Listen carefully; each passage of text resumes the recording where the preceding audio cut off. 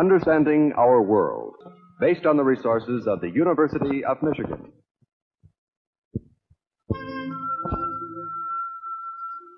I have held the same philosophy and now hold for as far back as I can remember. I have learned a great deal through the years and expanded my knowledge of details, of specific issues, of definitions, of applications, and I intend to continue expanding it, but I have never had to change any of my fundamentals. My philosophy, in essence, is the concept of man as a heroic being, with his own happiness as the moral purpose of his life, with productive achievement as his noblest activity, and reason as his only absolute.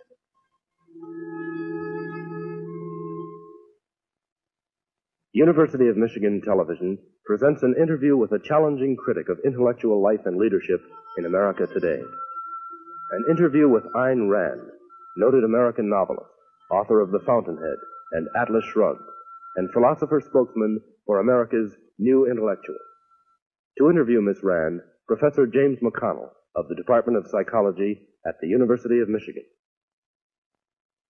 Ms. Rand, a moment ago we heard you mention the fundamentals of your philosophy of life. I suppose it's true that, at least in one sense, every novelist is a philosopher.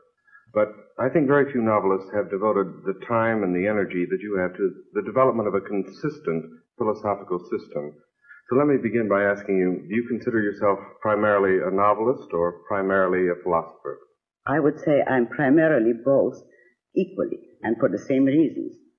You see, my main interest and purpose, both in literature and in philosophy, is to define and present the image of an ideal man, the specific, concrete image of what man can be and ought to be. And when I started writing, when I approached the task of literature and began to study philosophy, I discovered that I was in profound disagreement with all the existing philosophies, particularly their codes of morality. Therefore, I had to do my own thinking. I had to define my own full philosophical system in order to discover and present the kind of ideas and premises that make an ideal man possible, in order to define what kind of convictions would result in the character of an ideal man.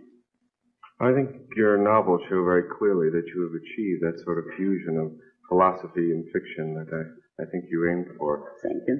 You know, in several of your novels, you've made the point that leadership in any culture, not only in art, but in literature, morality, politics, and economics, that this sort of leadership must be provided by what you call the professional intellectuals.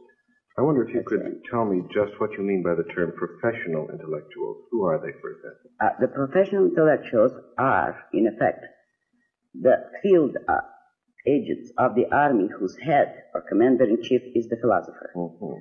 The philosopher, the man who defines the basic fundamental ideas of a culture, is the man who determines history. And professional intellectuals are all those whose professions deal with the humanities, the studies of men as against the physical sciences. The professional intellectuals in all their various professions carry to the rest of the culture, to the rest of society, the philosophical premises, the ideas which have been defined by the philosopher. Therefore, they are the transmission belts. They are the ones who determine the goals, the values, and the direction of a culture.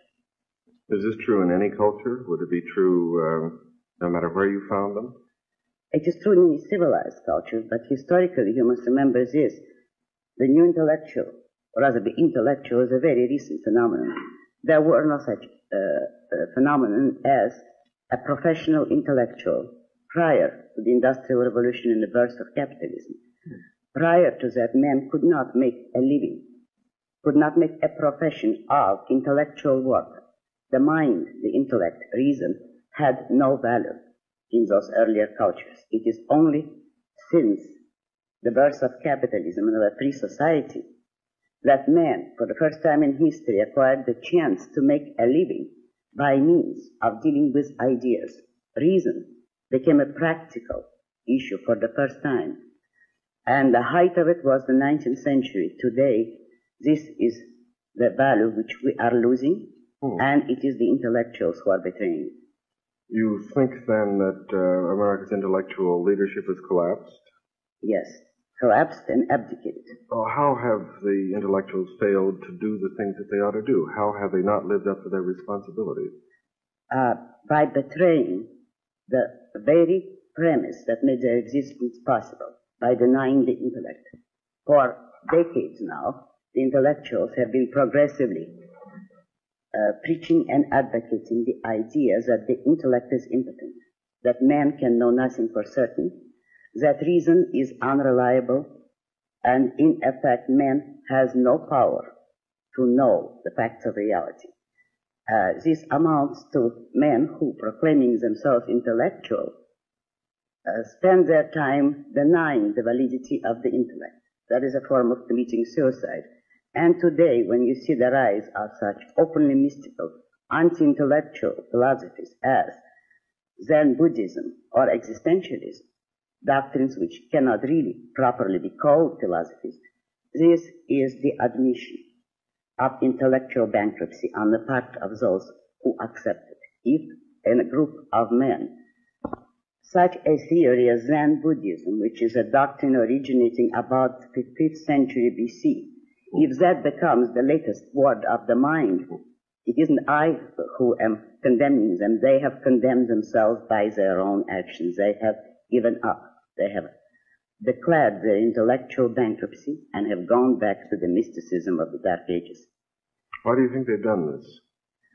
Because since philosophers are the ones who really set the basic premises of the whole intellectual profession, the philosophies of the Western world have been going progressively more and more towards mysticism ever since the Renaissance. The Renaissance was the intellectual result of the Aristotelian influence, the influence of Aristotle's philosophy, which in effect destroyed the Middle Ages and broke the way for the Renaissance. But ever since then, while the culture in general were achieving incredible progress, culminating in the 19th century, on the basis of that Aristotelian influence, the intellectuals, ever since Immanuel Kant, were going progressively more and more against reason. The trend started, of course, before Kant, but I consider Kant the crucial destroyer and the crucial turning point. He was the philosopher who undercut the validity of reason. He did not really succeed, but his is the most skillful system of pushing reason off the philosophical scene altogether, and to the extent to which other philosophers and intellectuals accepted his basic premises, to that extent they have been moving towards a noumenal, mystical world ever since. Oh, you mentioned Kant. You mentioned Aristotle and his influence on the Renaissance. Under whose influence was the world before the Renaissance? Let's go back and look at some of the Before the Renaissance, the Middle Ages, Dark Ages, were ruled by mysticism. Yes. That is, by religion and philosophy. And in those periods, philosophy was considered a handmaiden of theology. The predominant philosophical influence was Plato. Plato through Plotinus and Augustine, who were philosophically Platonists. Mm-hmm. Aristotle's triumph, in effect, began with Thomas Aquinas, who brought back the philosophy of Aristotle, most particularly its most important part, epistemology, logic, reason. Well, what in particular about Kant's system of philosophy do you think was responsible for the trend that we see today in philosophy? The very cumbersome, very complex, and very false and phony system of dividing man's intellect, man's mind, from reality, of declaring that what we perceive is only an illusion created by some special kind of categories and forms of perception in our own mind, by declaring and allegedly proving, that we can never perceive things as they are, which simply means that any object which is perceived is thereby false. If an object is perceived, it means our perception is incorrect. It was in effect an attack on the whole concept of consciousness, not only human consciousness, but any consciousness. It was the denial of the reality or the validity of our perceptions. Well, if this is the situation that we're in right now, this brings another point. You talked about the trend into mysticism, but in your latest book, I know you talk not only of mysticism, but this is only one part of a trend that you have traced. And you called the mystics the witch doctors, as I remember. That's right. And you also talk about the rule of force and the men of force, the atlas of the world. So how do they fit into your framework? Well, you see, in fact, reason is man's only faculty for perceiving reality. Reason is the only means by which man can achieve knowledge of reality. And by reason, of course, I mean the faculty which perceives, identifies, and integrates the material provided by man's senses. Therefore, reason is man's faculty for perceiving reality. But reason does not work automatically. Men have to decide, will, to think and to perceive. Man can receive sensory data or integrate sensations into perceptions automatically. But they cannot form conceptions. They cannot form abstractions automatically. That has to be evolutional function of man's consciousness. And since most men, guided by their philosopher, do not wish to think, and they consider thought and reason either dangerous or impotent or too much of an effort. Most human cultures, with very rare exceptions, have been ruled by what I call witch doctors. And a witch doctor is any man who takes his emotions, not his thinking, but his emotions, as his tool of cognition and his guide to reality. He functions by means of faith. He acts on the basis of blind beliefs, which in fact are nothing more than his wishes. He is guided by his wishes, by his whims, which he takes as a guide to reality. No matter on what level of culture you observe him, that type of man is a witch doctor in the sense of his psychoepistemology, of the way he uses his mind. And since he has to deal with other men, since on the ground of emotions no one can deal with reality nor with people, the natural ally of the witch doctor will always be the type I call Attila. That is the primitive, savage, tribal chief, the man who acts only on the range of the moment, on his immediate sensory perceptions, who is contemptuous of and refuses to consider ideas, principles, or abstractions, and whose way of dealing with reality and with other men is by means of brute force. Attila is either the gangster, or the dictator, or the military conqueror, or any man who believes that force is practical. Any man who refuses to think and wishes to loot, enslave, or force others. All through history, all major cultures, with very few exceptions, were ruled by an alliance of the man of faith, that is the witch doctor, with the man of force, which is the Attila. The witch doctor provided the goals and the values and the moral sanction for Attila to enforce in the world. And in today's world, you see the same phenomenon in allegedly civilized terms, but the essence remains the same: a dictator, which is the Attila, a man like Khrushchev, and his political theorists, the modern leftist, liberal, socialist intellectuals, who are philosophically Attilaists. They, in effect, provide an allegedly non-mystical moral justification, a philosophical justification for Attila and for the rule of brute force. I call them the neo-mystics, because they are as much against the validity of reason as were the original jungle witch doctors. Well, I can see the relationship of what the mystic or the neo-mystic can give to the Attilas, but why do the mystics need the Attilas? What is the relationship the other way? Why do the mystics? Yes. Because the mystics, first, a motivating force is dread of physical reality.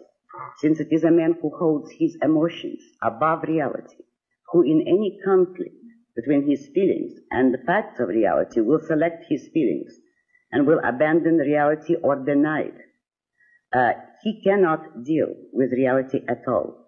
And his mysticism is a form of escape from the necessity to deal with reality or with facts. Therefore, he needs Attila as a protector. He needs Attila to save him from the necessity of dealing with facts, to provide his material livelihood, and to enforce his edicts on the victims. Well, earlier you said that each culture should have its philosopher, and then the intellectuals should be the people who more or less put the philosophy into action.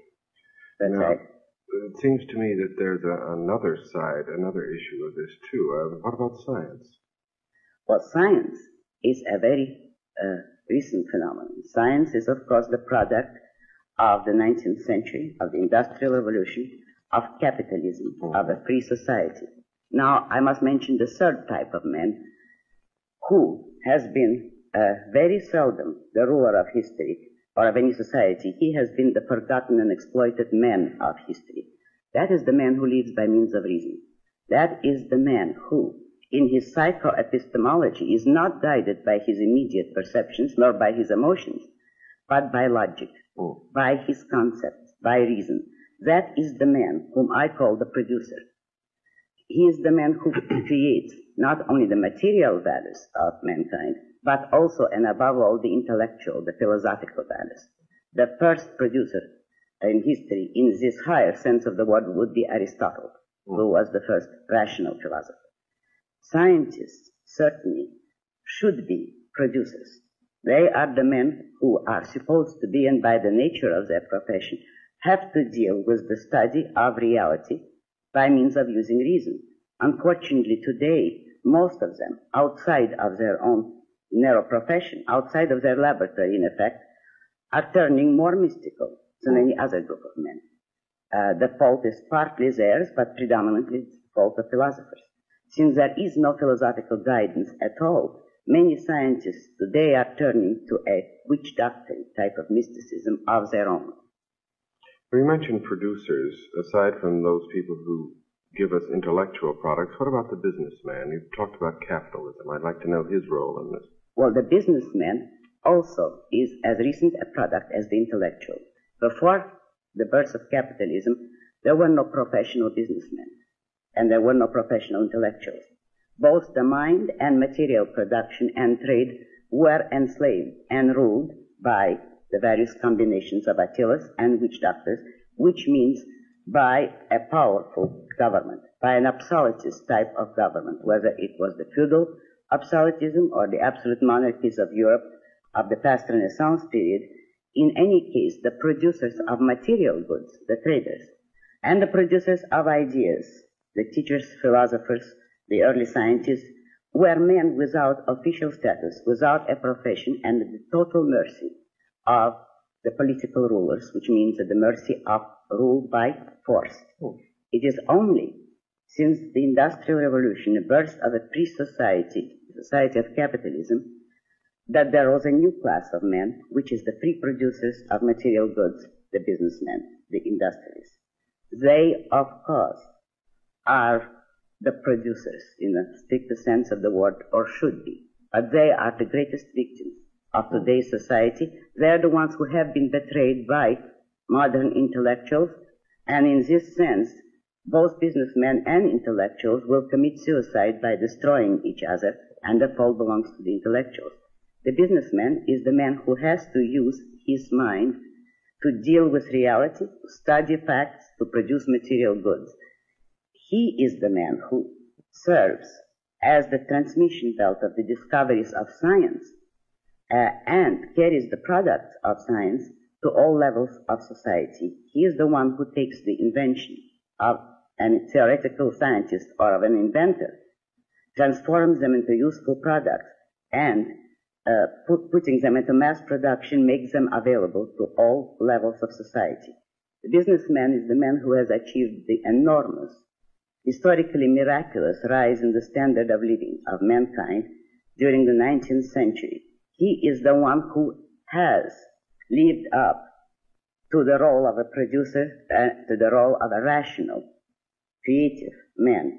But the intellectuals have never given him credit for it, have regarded him as if he were an Attila, and being afraid of freedom themselves have been looking from the start of the Industrial Revolution for some form of an Attila to protect them, the intellectuals, against the free market of ideas.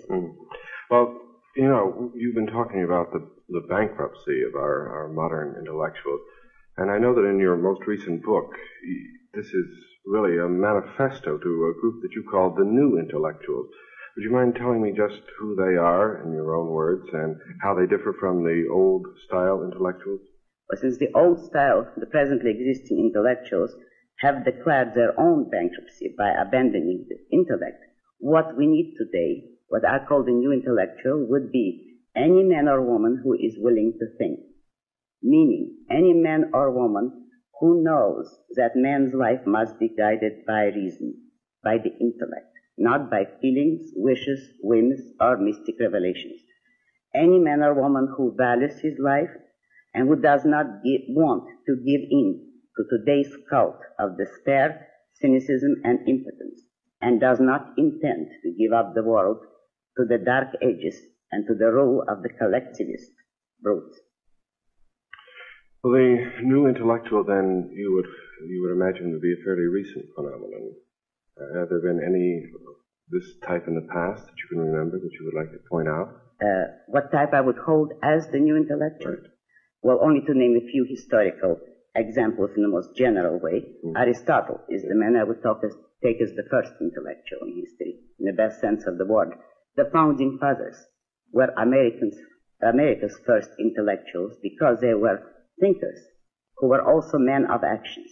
They were the men who knew that reason is man's guide to reality, that man can achieve an ideal way of life on earth by means of his reason, and that man requires freedom in order to be guided by his judgment and his mind, that men should deal with one another by trade, by persuasion, but not by force and compulsion.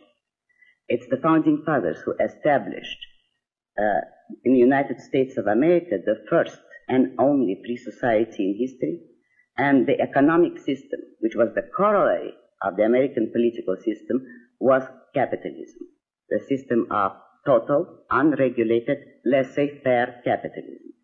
This was the basic principle of the American way of life or the American political system. However, in practice, it has never yet been practiced. A total separation of government and economics had not been established from the first. It was implied in principle, but certain loopholes or contradictions were still allowed into the American setup and into the American Constitution, which permitted collectivist influences to undermine the American way of life, and today it is practically collapsing. Today there is nothing left except an undefined tradition. The active intellectual direction of our society at present is anti-American and anti-intellectual. It is going back to the primordial mysticism of dictatorships and rule by force. Therefore, the new intellectuals now should be those men who will stand up for two fundamental values: the value of their own life, of their inalienable rights, of their self-esteem, their independence, and the value of a non-coercive, free society in which men do not use force against one another. You mentioned in your book, the latest one, on the philosophy for the new intellectual, that in our founding fathers talked about the right of the pursuit of happiness. Do you think this is really important? I don't know what else could be any more important if you attach exact meaning to concepts. The pursuit of happiness means a man's right to set his own goals, to choose his values, and to achieve them. Happiness means that state of consciousness which comes from the achievement of your values. Now, what can be more important than happiness? But happiness does not mean simply momentary pleasures or any kind of mindless self-indulgence. Happiness means a profound, guiltless, rational feeling of self-esteem and of pride in one's own achievement. It means the enjoyment of life, which is possible only to a rational man on a rational code of morality. What that code is, I couldn't possibly tell you in a brief interview, but those who are interested will find it in my books, particularly in Atlas Shrugged.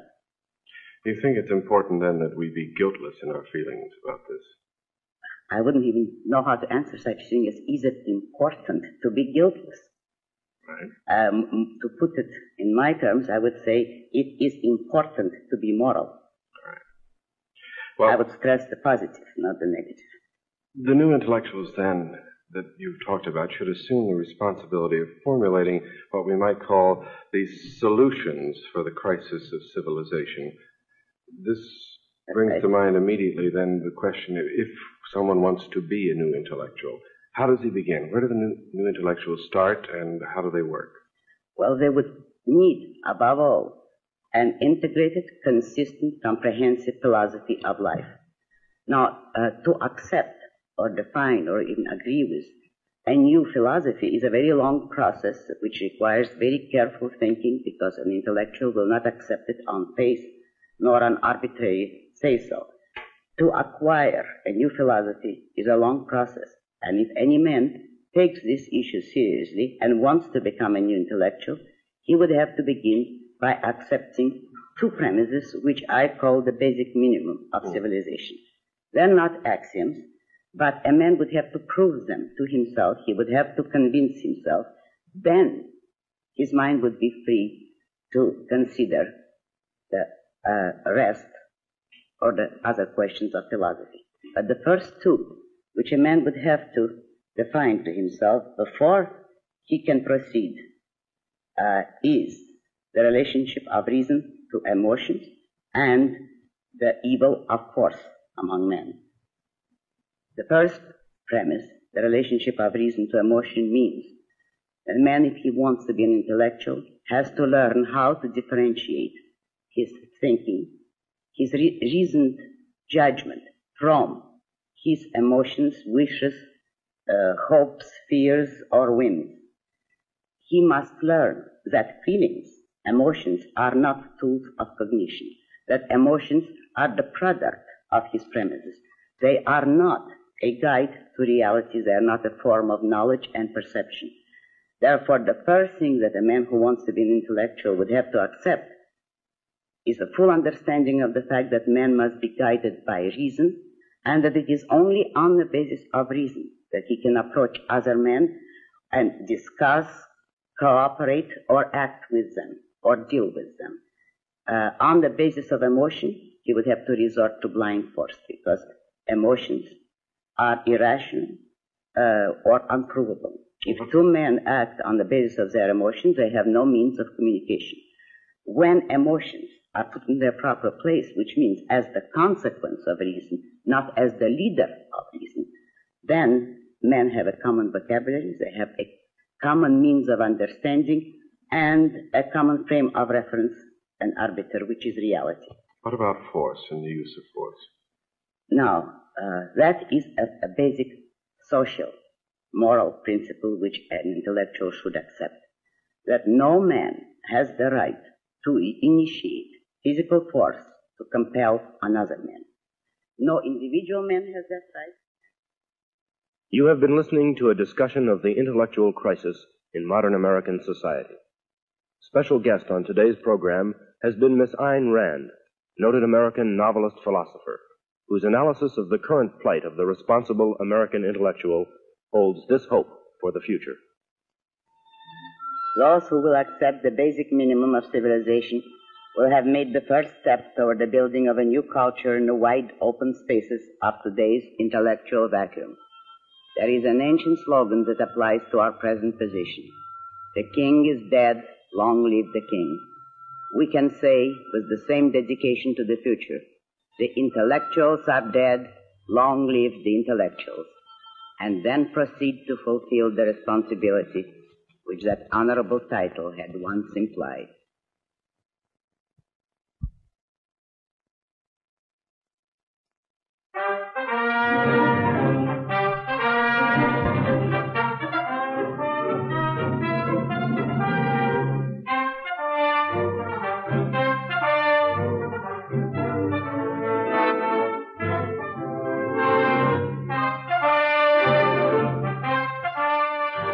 This program was recorded in the University of Michigan television studios in Ann Arbor. This is University of Michigan Television.